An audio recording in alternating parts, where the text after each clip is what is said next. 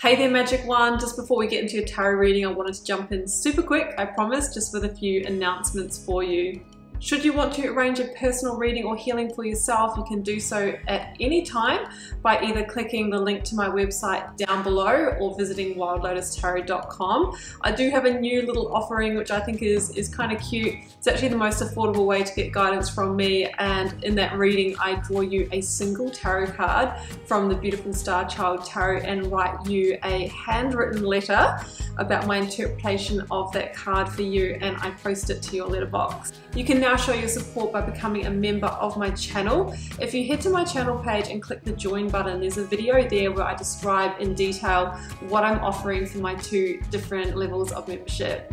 Don't forget, the doors are always open to the initiation. That is my immersive Learn Tarot journey. You can sign up at any time and receive lifetime access to all of the learning materials, videos, online learning modules, practices, and in that course I am teaching my signature process to learn how to read tarot, not just from the head but from the heart, and go beyond the traditional card meanings, and how to put it all together and thread it into a story as well. So that's available at any time. I'll also link that down below for you. You can find me on Instagram if you'd like to stay connected and hear a little bit more about me. You can find the link down below, or you can find me at wild_lotus_tarot. I would love to have you over there with me as well. Till next time, sending you so much love and magic. Let's get on with your reading.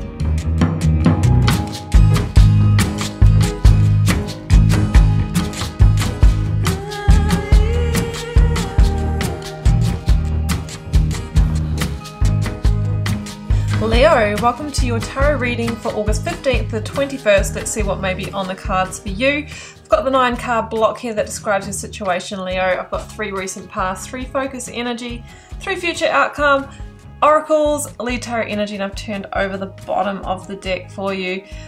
Leo, when I saw your first oracle card out, it's got the lion on it, I just heard, hear me roar. It just really is your time to step up, speak up, to drive your life ahead is what I'm feeling. And it's no surprise that the last row here is all fire energy. So it's a time for action.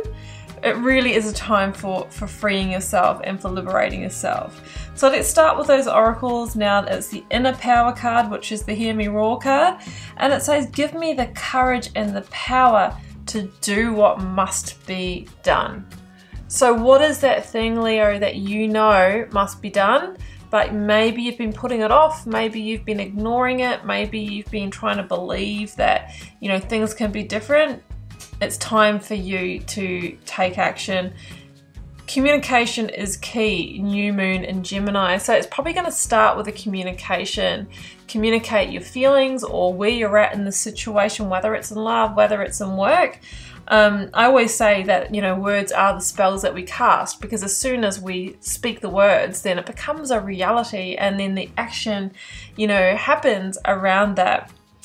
Lead energy is judgment. Judgment also appears in your spread. You are going through the last call of the situation.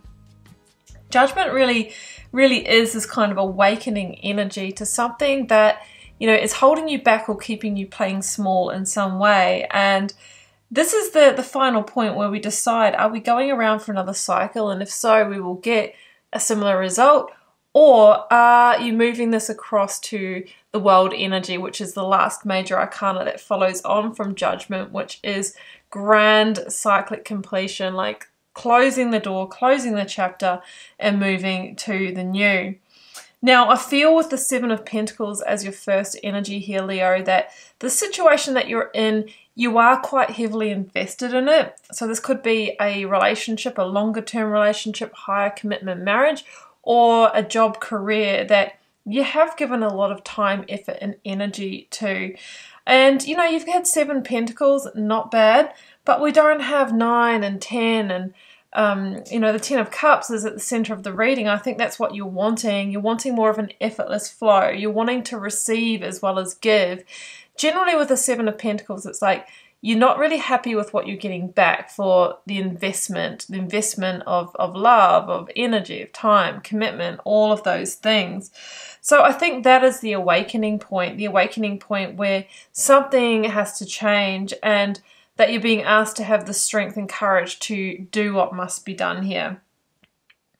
Three of Cups is here, and like sometimes this can mean that there are other energies involved. It may or may not be true for you.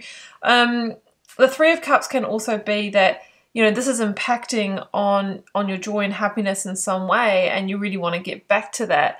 Plant the seeds of the new so that you'll have a happy, you know, abundant new harvest in the future. And it can also mean that you will celebrate this. It feels like a bit of a struggle to move through this energy, but it feels like, you know, you will celebrate this in the future. Now the Sun is here, and this is actually one of your major arcana cards, Leo, the Sun and the Strength card, which the inner power is pretty much the Strength card of this reading. So it feels like you're in the position of power and you're calling the shots here and doing what's right for you. Now the Sun is the most positive card in the tarot deck. It really feels like you can overcome this obstacle and move into a powerful and positive new path. I am also noticing it's almost like the Lovers on this card. There's two people on this card too. So there could be partnership or relationship, whether it's personal or professional, that are a part of the situation. Also need to address that the Knight of Cups is over here. It's a Pisces energy for me. Queen of Rods is here. That's Aries energy. The Knight of Cups is some kind of new offer. It is a new invitation, a new proposal, new energy coming in. It's generally not a reconnection energy. So there could be a new offer that is made to you that is the catalyst for you finally going, okay, now I'm going to do what needs to be done. I'm going to leave the situation. So this may have happened first. It may be still coming. I think it's going to oppose you with the Nine of Swords, a little bit of stress and worry about what to do next. But we can see with the Nine of Swords, it feels like what is needing to happen here is that there are some binds that need to be cut. So you might be feeling like you have a really powerful obligation or entrapment to a situation, and it's hard for you to leave. So there could be a contract, like I said, or it could be a marriage contract, it could be a mortgage agreement, it could be a work contract that needs to be broken in order for you to accept this Knight of Cups offer. Yes, this can be in love, but it can also be, you know, invitational proposal, something work-wise that has the promise of filling your cup. I also see the partnership coming together here, but it feels like there might be another one that you're needing to free yourself from in order to embrace and move forward. But what's on offer is a lot of happiness here. You know, 10 of Cups is my blessed best life living card, where it's like happiness, you know, in the right place, feeling like you're in a really great and happy chapter of your life. So I've got the Queen of Wands here, 7 of Wands, 9 of Wands. It feels like there might be a little bit of anything from a struggle or a battle. We will clarify this in order to move forward, Queen of Wands. Now, it could be that you're going to get some pushback from another, you know, party, organization, or person. Sometimes the 9 of Wands is like we're so close, but we're sort of having to look over our shoulder. We're going to have to manage energy outside of ourselves. But it feels like you're just one action, one communication away from the 10 of Wands, which is, you know, the release and relieving yourself from a situation that's become quite stressful. So the 7 of Wands is the reminder, remember, this is not in alignment for you. You know, it's really time to stop fighting and struggling and allow that universal current to carry you in the direction that you're really meant to be. And I mean, the Queen of Wands is this energy of determination. So it feels like you're going to need some inner power, some strength, courage, and determination to follow the energy of the heart and do what needs to be done here.